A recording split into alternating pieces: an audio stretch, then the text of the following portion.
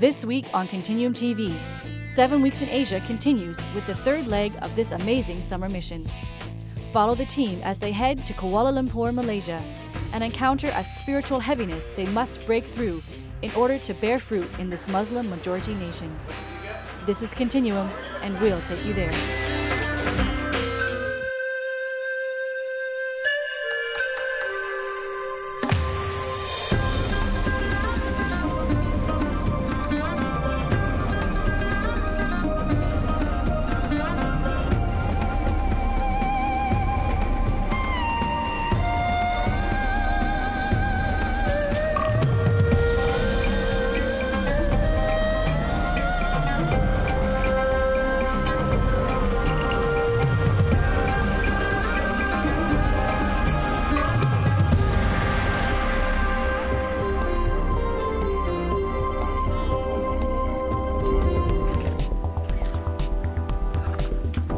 Check your boarding pass. That will be 745. So this is flight 7455 to Kuala Lumpur, Malaysia. Welcome aboard. The 7 Weeks in Asia team will meet up with Victory Asia's national leaders in Malaysia to blitz Kuala Lumpur with the gospel and to encourage VCA Malaysia's workers on the field. The third leg of the 7 Weeks in Asia summer mission starts off shaky when the group's money bag is stolen en route from the Philippines to Malaysia. Well, we're somewhere in Malaysia. I'm not 100% sure where. We're trying to find a bank to get some money. We're in Kuala Lumpur right now, waiting for Nelson to bring us some money so we can take the train to church. Nelson James finally arrived with the money, and so we are going to take a train to point A, and then we're going to get off at point A and buy more tickets to go to point B, and then Nelson's going to meet us at point B.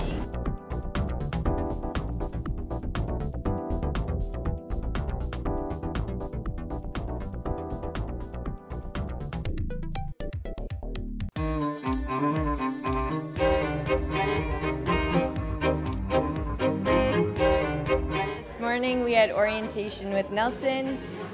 He came and just kind of told us what we're going to be doing for the day. We were handing out flyers or invitations for an event we're putting on tomorrow night. We had to go through a few of the cultural differences, and like one of them being you can't give an invite to a Malay person simply because it's illegal to preach the gospel to them, and could get messy if they showed up at church and that was found out by the police. So we had to go through, okay, what does a Malay person look like as opposed to an Indian and a Chinese person, which was kind of a funny conversation, but we got that figured out. So we went out and we handed out invitations for 3-4 hours, I think. We were walking outside. I don't know how warm it is, but we were just walking and dripping sweat. So it was a good first day in Malaysia, I think. Everybody had a good time, and it's hard for a lot of the kids, like they haven't really experienced being in a country with a restriction like that before, so it's really tough. I mean, we went to this one college to hand out the flyers, and probably 95% of the people we saw were all Malay, and we're just looking at them. Not only can't we invite them to this event, but like they are in such bondage. Like how are they going to hear the gospel, right? It's so dangerous over here. So. And can you tell us what's happening behind us right now? Right now they're setting up for V-Rockers relaunch, which is their youth group. It's going to be a pretty big event tomorrow night, and hopefully a lot of new people come out and got those flyers that we sent out today.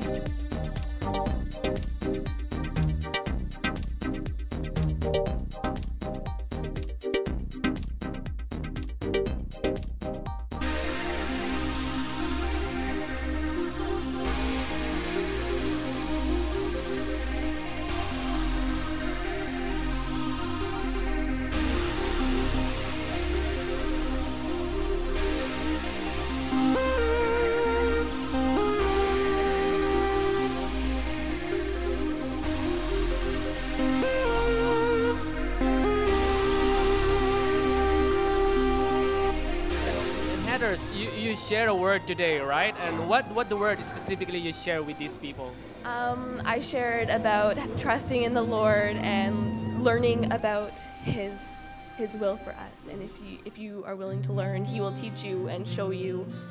But you have to also trust in Him in order to want to learn. So.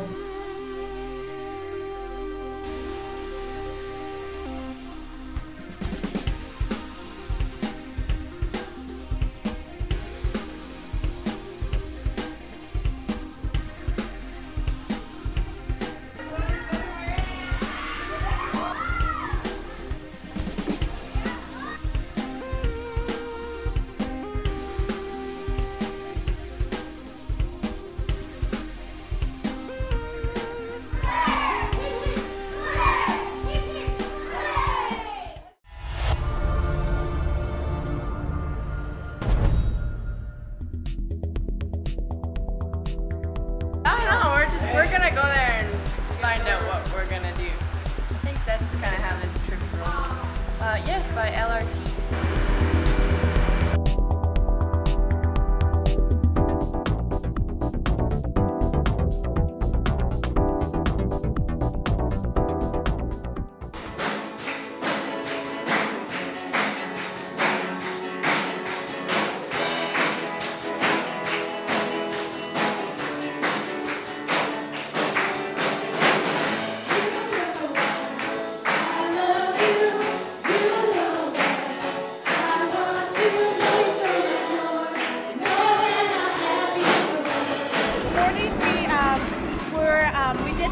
We did the service for them, so we did the worship for them, and we had a couple of people speak. So we had Melody speak on pastor appreciation, and then Matt spoke about David and just really preparing yourself, not just waiting and not doing anything.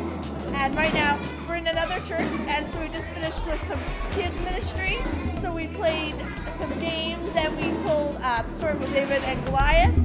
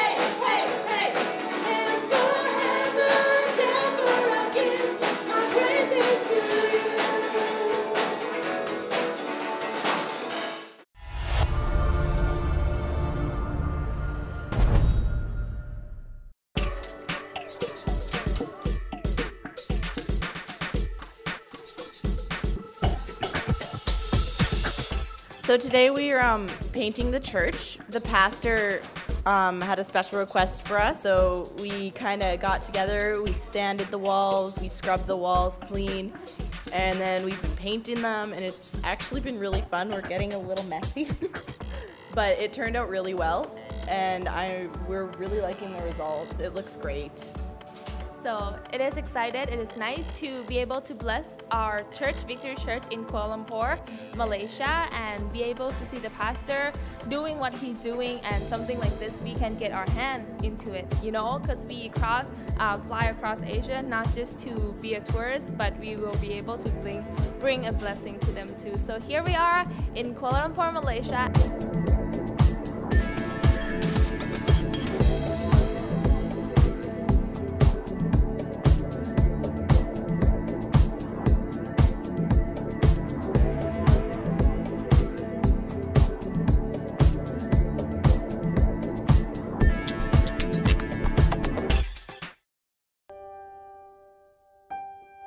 Hi everyone, this is Ronald. We are here at the KLCC in front of the Twin Tower, and I'm with Matt. So Matt, how is the trip so far here in KL? It's been really interesting. A lot different than the Philippines, but really cool by its own right. And how's the food, how's the people, how's the culture, and all this stuff? The food is quite the same, but also quite different. Like, it's really spicy and stuff, and spicy in a different way. And then the other day on Sunday evening at the church, we had curry and we had to eat it with our hands, so that was kind of cool. And how's the people here? Is the people are cool here? They're not quite as friendly as like the Philippines, but they're not like hostile, whatever. But it's kind of a real mix. Like there's the Indians and then the Malaysians and then the Chinese as well. So it's really interesting. And in this area, there's also a fair number of white people we've seen. So it's a lot like Canada or the States in that way. So how about the Christian here in Malaysia? What do you think about the Christianity here in Malaysia? Are they growing in the Lord? Are they just stagnant or what?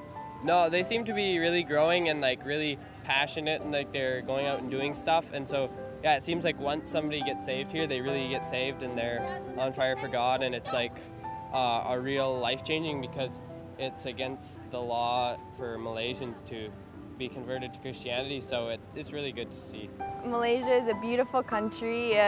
We didn't really get to see a lot of it. We've just been in Kuala Lumpur, so it's all city that we've seen, but it's a really, I don't know, good experience to be in a different culture. It's cool to meet new people and learn different cultures. I like Malaysia.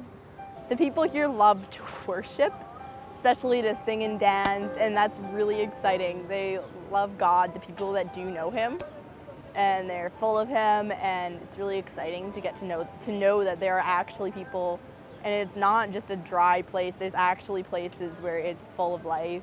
God spoke to me this week telling me to be strong.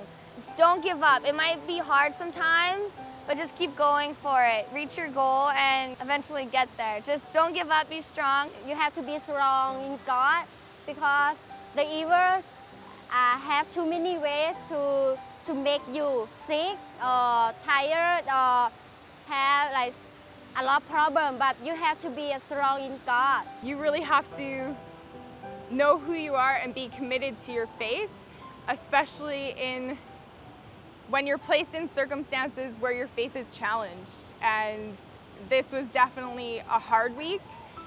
We could feel a lot of spiritual tension, but at the same time, it was a really good growing and learning experience where God taught a lot of us about strength and our faith and who we are as Christians.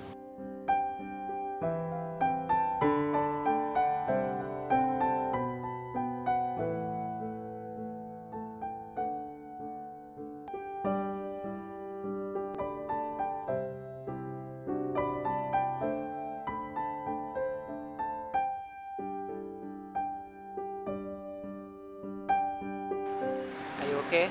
Yeah.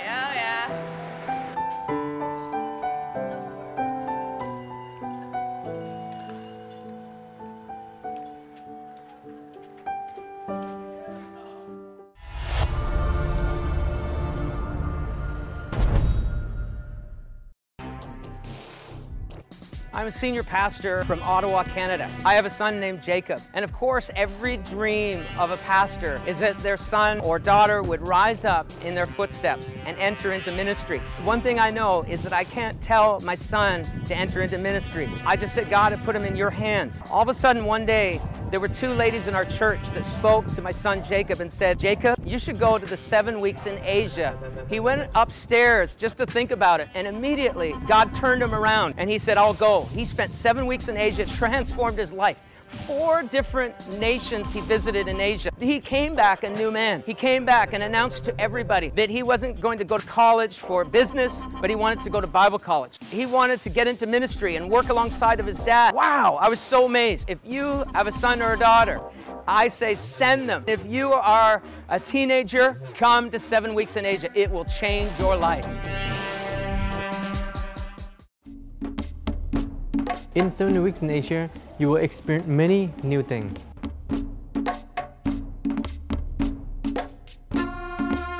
If you come to 7 weeks in Asia, you will experience many things. You get to work with the youth, minister to them, and minister alongside with our ministry team, and God will do something inside of you. You will get changed radically, and when you go back home, you'll be a new person.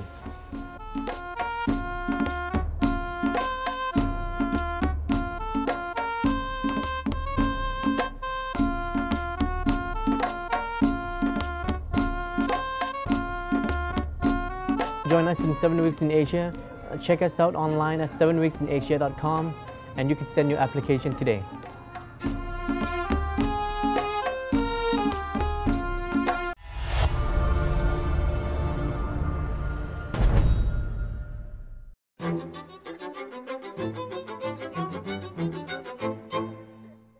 Seven Weeks in Asia enters its fourth leg of ministry as the team arrives in Phuket, Cambodia, to help missionary Harley Vogue launch his new English training center.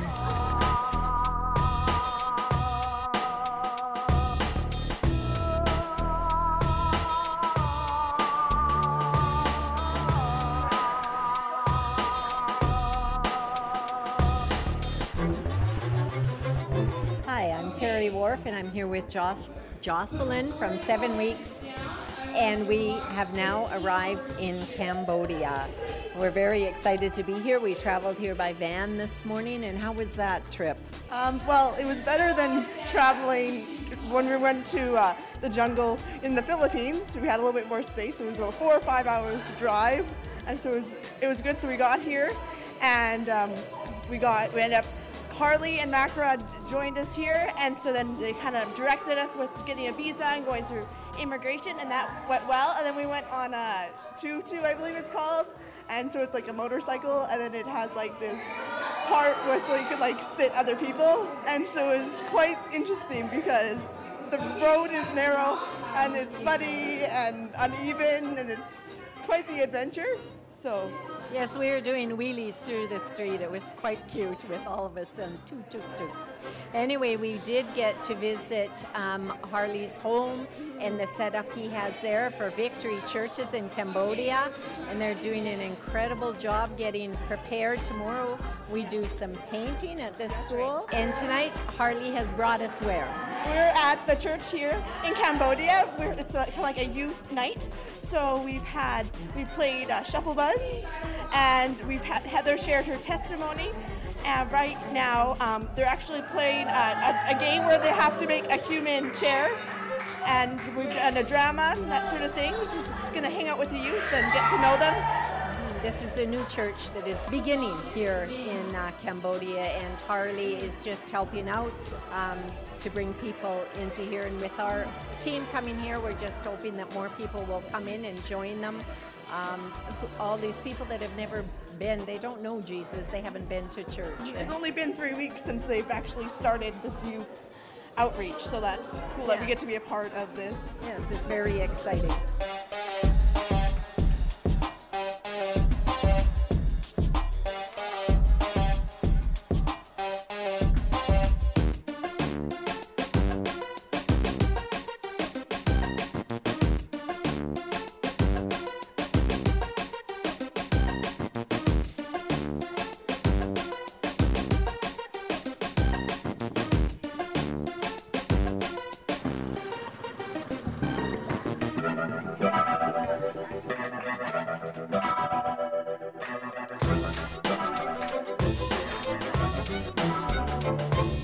Today we've been here ministering in the slums, and so what have you seen here today, Jacob? We've seen a lot of children. It's very poor area. A lot of the houses are built out of just steel and just whatever materials they can really get their hands on. We've seen a lot of the children light up when we've been playing with them and having fun with them and just teaching them some songs, so it's been great that way. What have the girls been doing here today with them? We've been doing some face painting just over there. Everyone likes Angry Birds and butterflies, so they've been putting Angry Birds and butterflies on every kid. Okay. They've just all been lining up, and right now, before we did a lot of songs, so Father Abraham and a banana song that we do. Mm-hmm. So it looks like they're pretty receptive to all the games and that. Oh yeah, these kids just looking for someone that they can come to and just have fun and be a kid.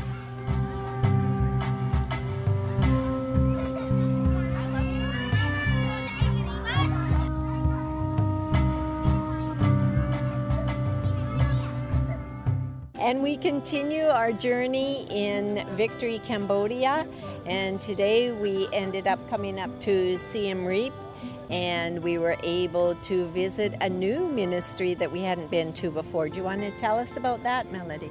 Sure. Well, we went to go see Pastor Karen. She's been here for about 2 years now, and she started a ministry that they literally go into the brothels and they rescue girls from sex trafficking, and then they have a house residency program, I guess, for the girls. So they take them out and they raise them up there. They give them hope. They give them Christ. There's a lot to say. There's house mothers who are there with the girls 24/7. The place, I guess, where they're staying is super secure. That's one of their policies, is security for the girls, I guess, until they're old enough to move out. They hope that they can rehabilitate them within a year, as well as their families. So they're not just working with the girls, they go home and they assess the family situation. It's super cool what they're doing. They make sure they can go back to a safe environment with a healthy parent. I think there's just 2 of them working here, Patrick and Pastor Karen, and it is super, super, super cool to see what they've done. And right now I think they have 6 girls in this shelter. The need here for a ministry like that is so huge, and I mean, like, sex trafficking is so prevalent here. So I think the youngest we saw today was 8 years old. 8, yes. She's 8 years old, and the oldest they had there was 15. She was at sewing school when we were there, but breaks your heart to see what these kids are living through and what they're having to go through. So it's just awesome, and it's so cool that they are actually training up the families as well. And so the kids are assessed. Even after they go into the home, there's assessments that go on. We were not able to take footage of the home where the facility that they have the girls in right now. It is very top security and no one is to know where it is. That's why it is hidden extremely well, because we are protecting them totally. So that's why we're unable to bring you that part. Angkor Wat houses the ruins of a once beautiful city, the capital of the ancient Khmer civilization, a vast empire whose capital city housed 1 million inhabitants. The ruins are a popular tourist destination, and the 7 Weeks team takes a day to take in the sights. So what have we been doing today, Matthew? We got up and had breakfast, and then we went around and visited 3 temples around this area here. We spent most of the morning so far visiting, walking around and looking at everything. So a lot of history here? Yeah, for sure. Like they talked, the tour guide talked about how the Hindus and the Buddhists have been fighting back and forth over the temples, and like one guy would build it and then the other guy would come in and destroy all the statues and whatever and convert it and everything else like that. So everywhere you go around here, all these rocks have got carvings on them of monkeys, of warriors, of elephants, and there's a lot of the history is depicted on the walls. As we walked around today, our guide was explaining to us, you know, all this is where they're going to battle, and then different gates were used for different things. Or what were some of the gates that we saw there today that we went in the one temple? We had to use different gates. How come? Yeah, the gate on the east side was for the for coming in, and then the north one was like the Victory Gate, so the king would come in that one, and all the normal people come in the east and the south one, and then the west one they didn't really like because of the like death or whatever, because west symbolizes death over here. Yeah. In the background is one of the biggest temples in this area, the Angkor Wat. There's tons of temples, hundreds, thousands of them here in Cambodia, and governments from around the world are trying to preserve this, helping out, aren't they? Yeah, like the German ones. The Germans are here right now, and over at the other ones there's Japanese and a lot of Indian as well. Yeah, so Matt, what are we doing after we leave here? We're gonna head back to Poi Pet and to Harley's place, and we're gonna go to the English class, and they're gonna ask us a whole bunch of questions about Canada and just use some of their English skills that they've picked up, and yeah, it should be really good. Okay, and then tomorrow morning, where are we headed? We're headed back to Sriracha, and then we're gonna just get ready, and then on the train for the north, for the jungle trip with Pastor Al.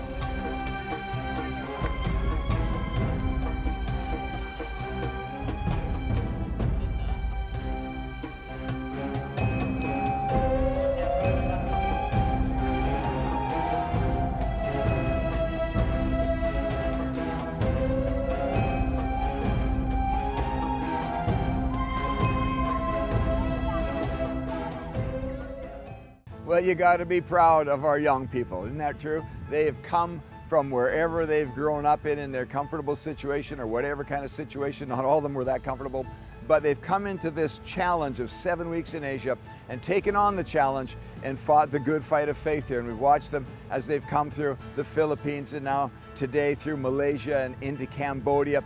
Cambodia, again, is another very interesting place for us to minister. Cambodia is such a desperate place, and of course you see that in the pictures and so on. The people have such a desperation and an oppression that's left over from, you know, the Khmer Rouge Pol Pot regime and the great genocide that took place. There's such a hopelessness that's still resident, a residue, spiritual residue in the hearts of the nation of Cambodia. So we've got to break through here with the real light of the gospel, and this is what Harley and Makar are doing with this new school. As we've seen our 7 Week in Asia guys here help them kick off, launch off this new international school. We call it international because one thing about the Cambodian people is they have an idea, they have a mind that their help is going to come from somewhere else. Their own people, their own generations, their ancestors have let them down generation after generation, and the only place that they're looking these days is to someone else. So this again is another open door. God has put eternity in their hearts that when we come, they're ready and they're open to receive. The big challenge in Cambodia is re-educating the people to be disciplined in their thoughts, disciplined in their mind, because there's a hope. See, you and I have a great hope, don't we? We're looking for something in the future. You're looking forward to something today, tomorrow, next week, the next year. We always got a plan. We like to plan, but you think if you strip all of that out of our lives, what's left? There's just this despondency, and that's what we need you to help us minister to in Cambodia, to pray for Harley and Makar and this new school, and of course the 7 Weeks in Asia guys that we send in there every year, and our missionaries go in yearly, and we do conferences and so on. We really need a lot of prayer to break through into this nation, really a revelation from God to come into the hearts of Cambodian people that will get them to stand up really and understand who they are in Christ. The righteousness of Jesus will minister to them the same way as it does to you and I. And so I'm excited about that, and the reason that we're here doing all this work to bring you these programs is to bring you up to speed with your Great Commission destiny. All right, so God wants you to be involved in all of the things that are happening across the nations of Asia, and you can do that by connecting with us in prayer and become a financial partner, become a prayer partner, become a communicating partner, and really promote this. So if you've enjoyed this video, and particularly if you know of other young people that need this 7 Weeks in Asia experience, you connect them with this video. Make sure that they get to see it, so that they can come on board and receive it in their hearts and come and visit us here. So you be blessed as you partner with us, and let's see Cambodia, Malaysia, Philippines, the nations of Asia changed for Jesus. Next week on Continuum TV. The 7 Weeks in Asia team enters its final leg of ministry as they travel into the jungles of northern Thailand to preach the gospel to hill tribes scattered in these mountains. Join us next week for the conclusion of this exciting summer mission.